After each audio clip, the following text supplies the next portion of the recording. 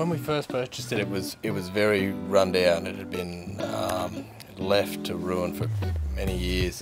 It had actually had a house fire in one end of it, so there was a portion of it that had been sort of burnt down. It didn't seem as daunting as what it probably turned out to be in the end.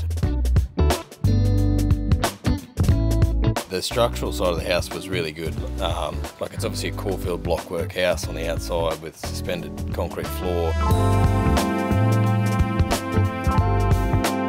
I've had a lot of interest from the neighbourhood. Obviously, you know, some of the feedback from the neighbourhood is, oh, we're so glad that, you know, you've resurrected what is like a grand home. It's something that people drive past on the street now and have been watching.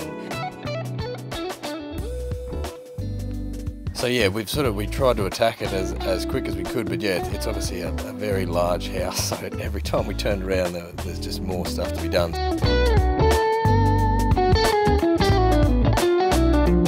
And it's just over an acre of land, and you've pretty much covered the whole entire block. So we have some, you know, grassed areas that children can run around in. And yes, it was a jungle to begin with, and now it is, you know, a combination of established trees, landscaped gardens and formal gardens, which is beautiful, and they will all still grow up, and there's also room for someone to add their own touch.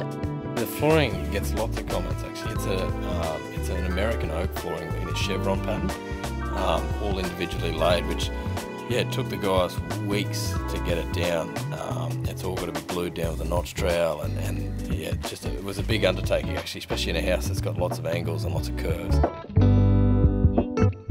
People were saying, really what they were saying was, they're just so glad that someone saved the house. Yeah. We are all very proud to look at it now and see it finished. Yeah, you've done an incredible job.